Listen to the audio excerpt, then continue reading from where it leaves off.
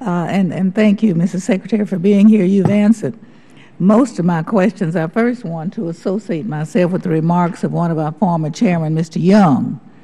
And I wondered if he had stolen some of my notes when he spoke.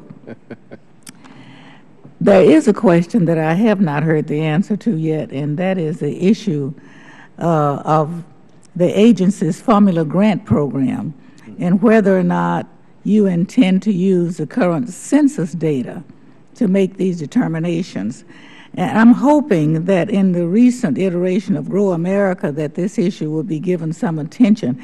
And I say that because I'm from one of the fastest growing areas in the country, which is in the North Texas area of Texas. And we've learned to build up rather than just out, so we have large numbers living in high-rises that have to get to work. And we're really concerned about the fair distribution based upon current census data. Can you address that a little bit for me? It's a very good question. And I don't know that in Grow America we necessarily change the formula itself. What we do by virtue of creating more funding is we create more opportunities for communities to get the resources they need to do innovative, transformative projects. Certainly in your district and in Dallas, they've done some remarkable things, whether it's with transit or highways or what have you. And that's why the Grow America Act, for example, would expand the Tiger program to an annual $1.2 billion program to provide that flexibility.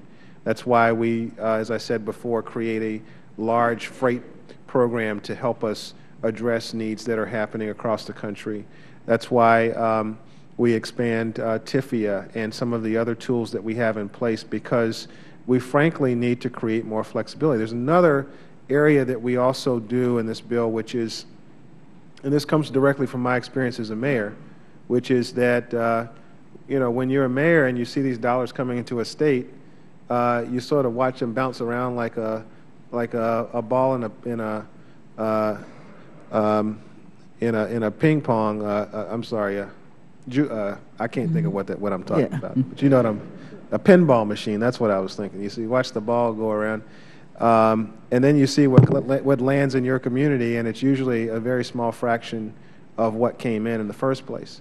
So one of the things we do is we create a program called FAST that focuses on local transportation projects and rewards communities that look regionally at transportation projects that are going to impact their ability to grow jobs and create better economies.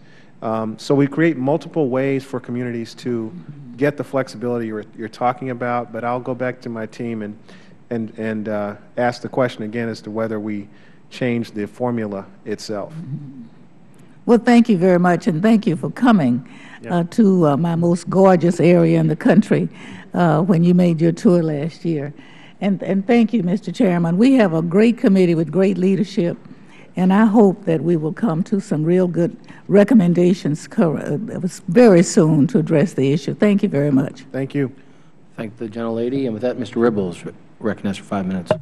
Thank you, Mr. Chairman. Mr. Secretary.